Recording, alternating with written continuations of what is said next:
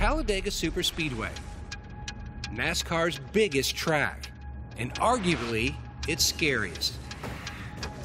Just hearing the name can make a driver breathe a bit heavier, pull his belts a bit tighter.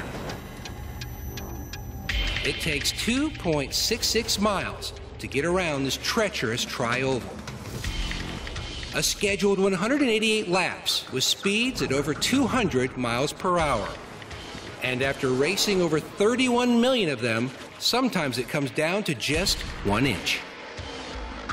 Checkered is waving. Ernie Irvin wins and Rusty spins and gets airborne and flips wildly right at the start-finish line. Oh, no! It takes out Earnhardt and Jimmy Johnson. Checkers and yellow out at Talladega. Oh, man, oh, man. Just an inch can make the difference between destruction and survival. Oh, Stewart into the middle of the pack and over. Everybody piled up. Matt Kenseth gets away with the race lead. Matt Kenseth surviving to win. Devastation and adulation.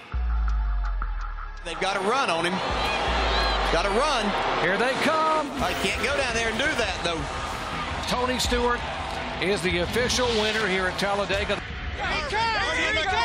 Here they come! Harvey! It's Harvey! He got him! He timed it perfect! True game of inches. Irvin there on the inside, Earnhardt on the outside. They come to the line, dead even. We watch on the edge of our seats, knowing that the edge may make the difference between heartbreaking or career-making. No! He turns him! No! Edwards will not make it to the flag. Oh, Brad Keselowski won this race. A reminder that even after 500 miles, Boyer trying to hang on to the top spot, but Jimmy Johnson pulls out front. the only inch that matters is the last.